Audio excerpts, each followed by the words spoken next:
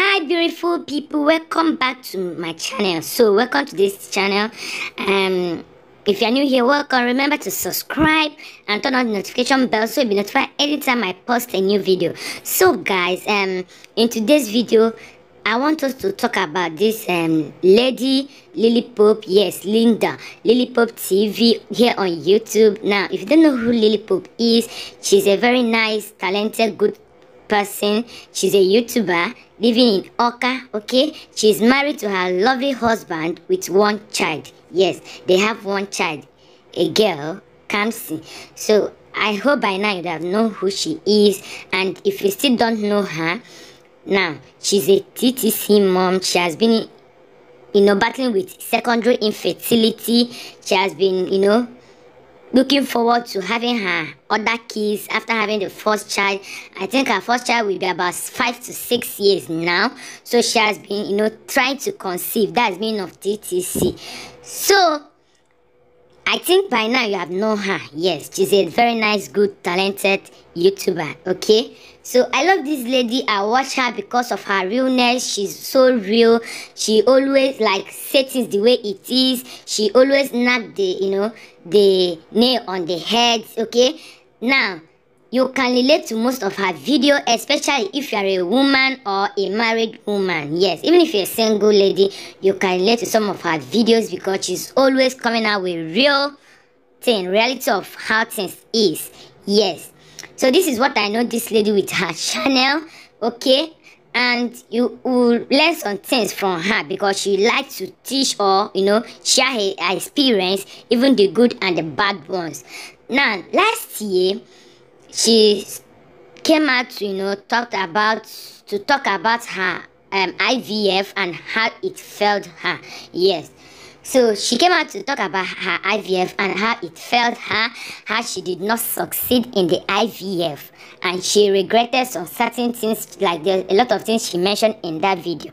Okay, so coming out this year, so I got this notification about her IVF story, why it failed, things like she's supposed to know about the IVF before going into it. She shared a lot of things. She threw so much light on things concerning IVF. If you're a woman that is yet to conceive, I would advise you go check that video out.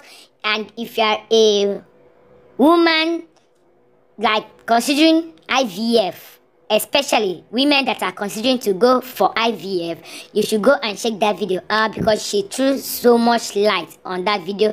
She made some point. Now in that her video, she talked about how her IVF failed her and why it failed, all the necessary things she's supposed to do that she failed to do that. Yes, now this is the reason why I'm making this video, because most of all we try to do something and we will not try to research. She talked about research in that video. Now before you do something, you try to research about that. Without researching, you go into something, you will probably fail. It's always 5 to 10% chance for you to succeed in that thing if you don't research about it. So she talked about that. Now another thing she talked about I want to point out is not communicating, trying to be secretive, trying to hide everything. Now this is where I want to touch more, because most of women we try to hide some things. We don't like to expose things, try to so this my friend information from others. Why I'm making this video is that without telling me or anybody, no research, she is even regretting it now, knowing fully that I have a sister that did IVF, that got 3 kids through IVF. So being too secretive is not always good, especially women. We try to hide things even when we are hiding it at the detriment of our own self. It's not everything we hide.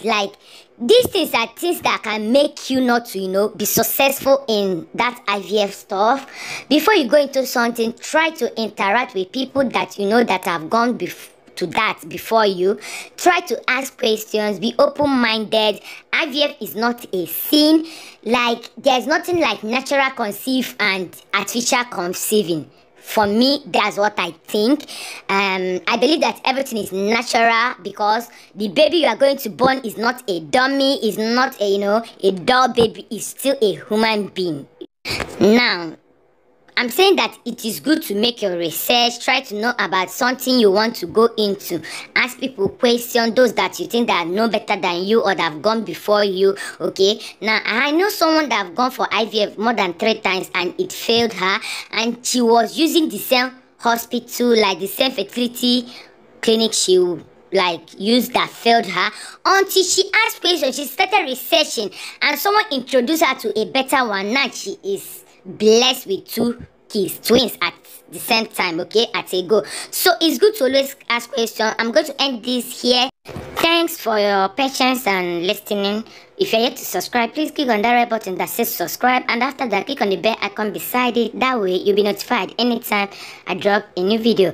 I'm going to leave the link to her video, to Lilypope's video, where she talked about about IVF, what she regret, why she failed, and what to do to make sure that it will be successful in the subsequent time. So I'm going to leave the link down there in the description box for you to watch. If you're a woman that is considering going for IVF, please, I beg you, go and watch that video. You are going to thank me later, okay?